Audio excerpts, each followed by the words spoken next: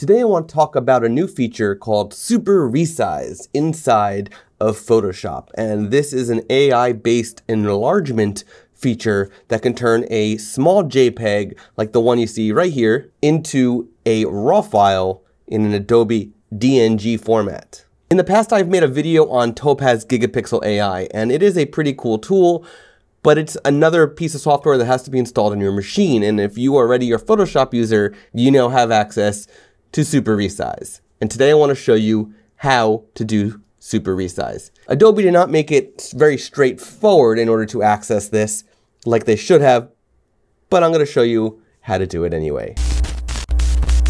Hey, this is Scott Wyden, a storyteller with a camera, talking about all the things photographers like you and I are thinking about. And in this video, I want to talk about enlarging older, small photos. And I'm going to use an example of Chojun Miyagi. Chojun Miyagi is the grandfather of Goju-Ryu. This is the grandfather of the karate that I study personally. And if you have ever seen The Karate Kid, which you probably have, then you would recognize Goju-Ryu karate in that movie.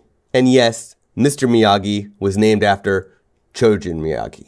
So the photo you see right here is Chojun Miyagi, and this is a very, very old photo, as you can tell. And what I want to show you is, if you look over here, you'll see that we've got the original, which is 433 kilobytes. This is a very small image. It is extremely small. It is 847 pixels by 1088. But I ran it into Gigapixel and I enlarged it to a 2795 as the widest length. And you can see that it actually increased it to 6.9 megabytes. And when we look at these images side by side, you'll see that there is some improvement. There's no real loss in quality in the enlargement. Gigapixel does a pretty decent job. Now, of course, this is not the cleanest photo to begin with, but that's okay. I wanted to show that an old photo won't gain more artifacts by enlarging. Then what you got here is another one that is 24.4 megabytes, and this is actually a DNG file that Photoshop has made for me using the new Super Resize feature. So let's dig into this so you can see the differences of how this works. So here we are inside of Gigapixel. You can see it's actually rendering the preview. And the max height is set to 2795 right here. And you can see the side by side that it actually did get a little bit sharpened, which is kind of nice. I have this all set to auto right now, and you can see that there is some improvement. I have face refinement off because it's not going to do any good for a photo like this. And then all you have to do is hit save, and it's going to save that image just as you see it. This beautiful enlarged image that isn't any less quality, even while expanded using Gigapixel.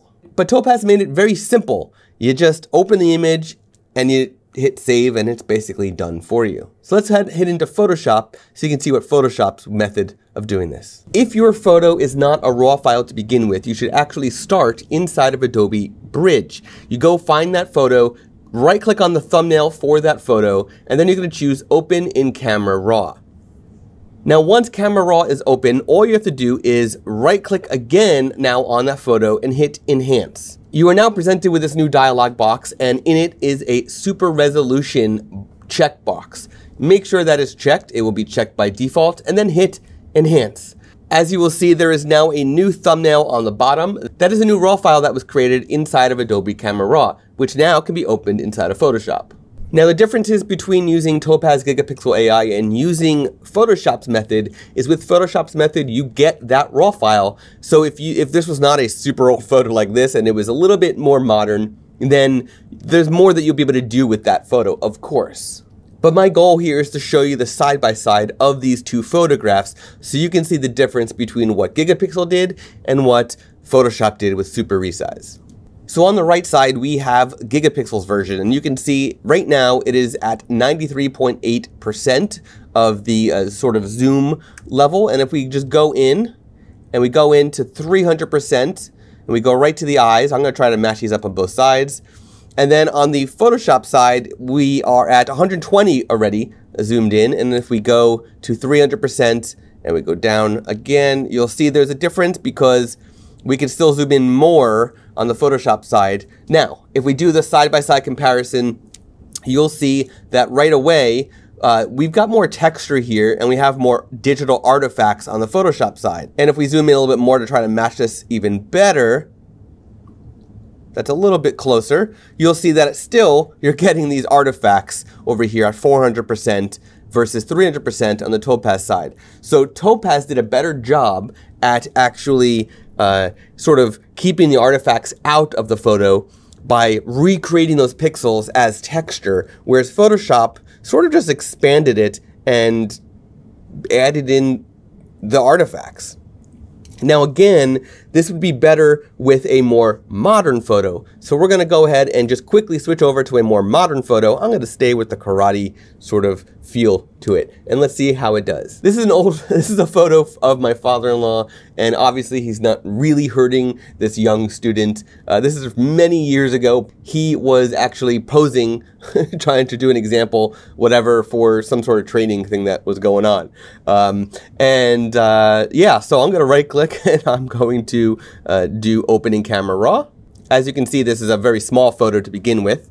And I'm going to right click and I'm going to do enhance and just let it enhance. And then I'm going to go over to that raw file and hit open. Now it's going to open this in Photoshop, and then I'm going to do the same thing in Gigapixel. And again, we'll compare a more modern photo. It's again an old scan, but we will compare these two. Right away inside of Gigapixel, you can see it's not doing too much to clean things up, but I'm going to hit save image, and we're going to save these anyway. And I'm doing this at 4% because I feel like if we go any further, it's not going to be very beneficial. Okay, so again, we have Gigapixel on the right and Photoshop's on the left. First thing I notice is that the Gigapixel one is larger and isn't really much clearer than the Photoshop one. It's got a little bit more sharpness going on the right side. The Photoshop one is actually quite small. If you look at it at 100% versus 100%, you'll see that Gigapixel made it larger out of the gate at a 4x enlargement, where Photoshop made it maybe a 1 or a 2x enlargement. It's not much bigger than the original. But you can see that at 100%, this one still looks clear, whereas the Photoshop one, if I make it the same size, it starts to lose the detail and you start to see more artifacts. Let's do one more photo, a more modern photo. Again, well, I'll stick with the karate theme.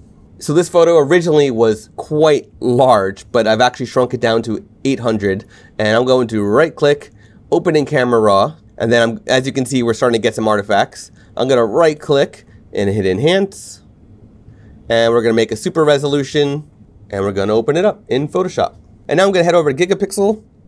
I'm probably going to stick to 4x just for this example, and we're just going to hit save image. I'm not going to do any other refinements.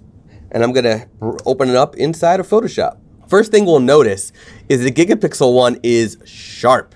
Look how crisp that is. Even along between the background and the people, there are, and this is my karate instructor, by the way. You can see that there is no artifacts along the edges. It looks super crisp. Whereas the Photoshop version, there's still some major artifacts, and it's smaller by default. It is smaller. This is 165% to fill this frame. This is 82.5%. It's not even full size. This is full size, and then if I go back, this is full size for that. So you can see there's a big difference in what Photoshop is doing natively with super resize versus what Gigapixel is capable of doing. Now, I'm seeing a lot of people on YouTube and in blogs saying that super resolution is knocking Gigapixel out of the park.